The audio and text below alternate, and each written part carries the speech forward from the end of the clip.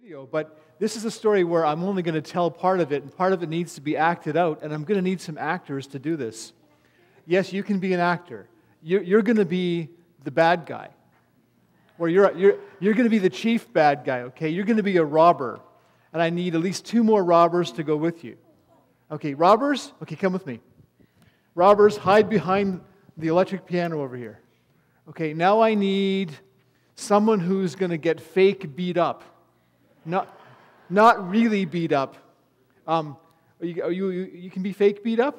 Okay, so you come over here. Sure, all right, I'll be beat up. And I need somebody who's going to be an innkeeper. Actually, there can be several innkeepers. Well, actually, 2 innkeepers. Who wants to be an innkeeper? I need 2 of them.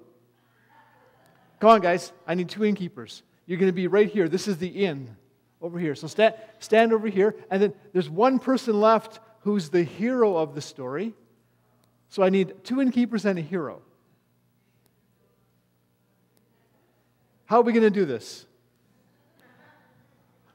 You want just to be robbers? You want to be robbers? Go join the robbers. I also need someone who's like the chair of the board. Eleanor. Yeah, exactly. So I'm going to need Eleanor for this. Yeah, so come on up here. Come on, sit in the front. And I'm going to need a minister. No, Linda. Linda's in this. Because I have to do all the talking.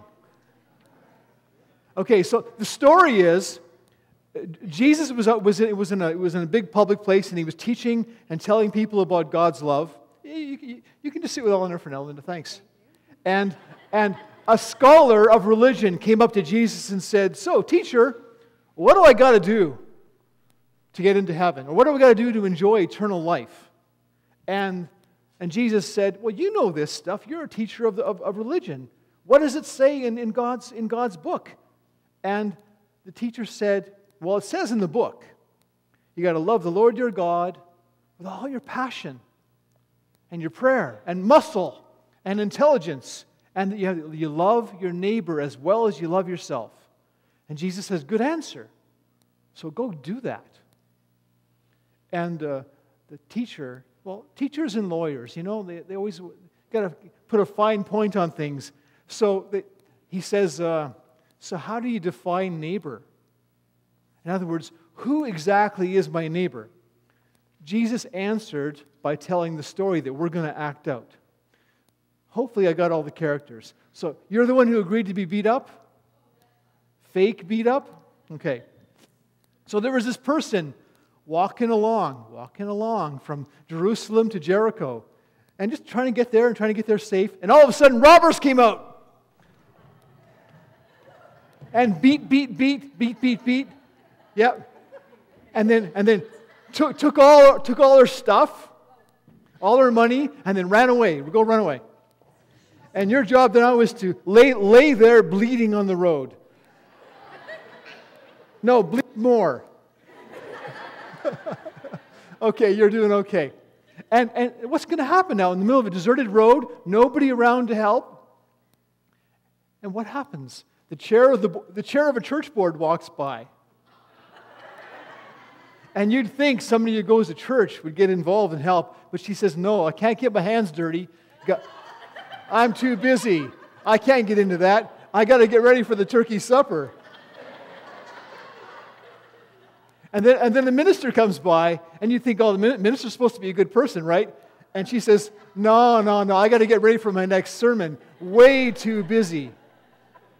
And then the hero comes by.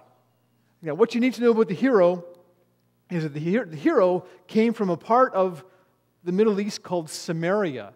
And the hero is from a tribe that doesn't get along with Jewish people.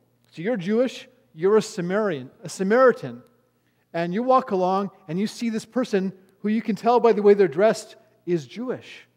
But you don't care about them being Jewish. You think, "Oh, they're hurt. And you're doing a good job bleeding. Good job." They're hurt and they're bleeding, so you say, "I want to help this person." So you help them up. Help them get up. Yeah. Help her get up. She's only halfway up. And you take her to the inn. These guys are the innkeepers. And you give them $50. Okay? And what you told them was, take care of this person, and if you need more money when I come back next week, I'll pay some more. Good job. Everyone's done great. So the punchline is, and this is what Jesus said to that teacher, so who acted like a neighbor? Was it the chair of the board? Was it that minister? Who acted like a neighbor? The one who helped.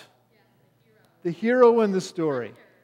Yeah. So I want to go sit where you can see a screen, because I want to show you a video that is all about how we help each other. Okay? And what I want you to notice when we watch this video is how often these kids help each other.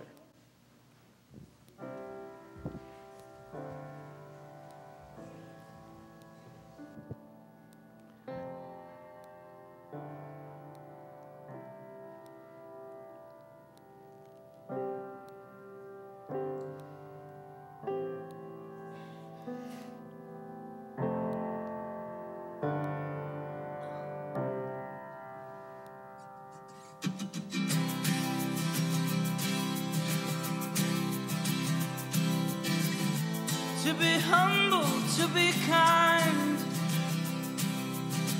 it is a giving of peace in your mind.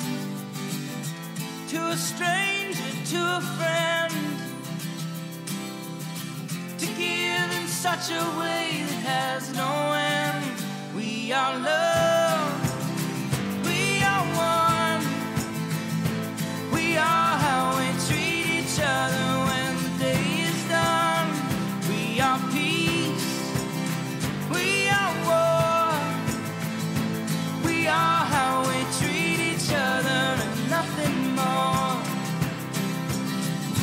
To be bold, to be brave, it is the thinking that the heart can still be saved, and the darkness can come quick, the dangers in the anger and in the hanging on to it. We are loved, we are one, we are how we treat each other.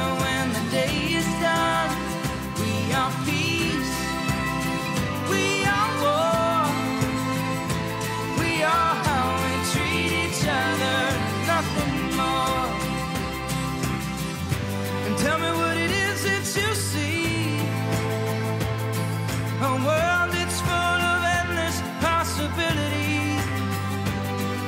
And heroes don't look like they used to. They look like you do.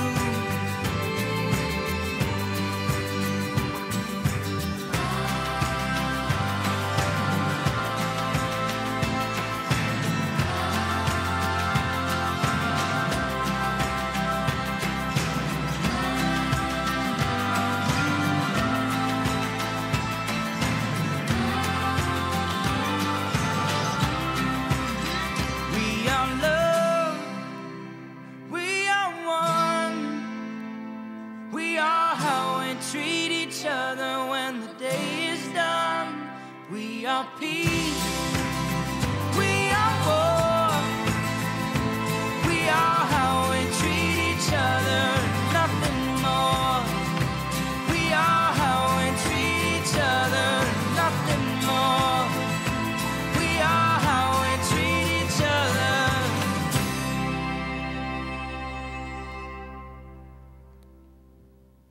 Isn't that good? Yeah. You know what else would be good? If you go to Sunday school. Bye.